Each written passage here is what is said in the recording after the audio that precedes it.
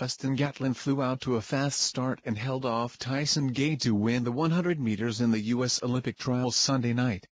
Gatlin, the 2004 Olympic gold medalist, finished in 9.80 seconds, beating American record holder Gay by 0.06 seconds.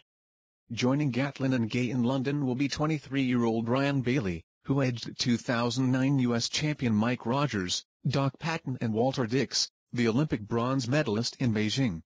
Gatlin is making a comeback after he tested positive for excessive testosterone in 2006, leading to a 4-year ban that prevented him from defending his title in Beijing. Women's 400, Sanya Richards-Ross tied a meet record, finishing in 49.28 seconds. She matched the record set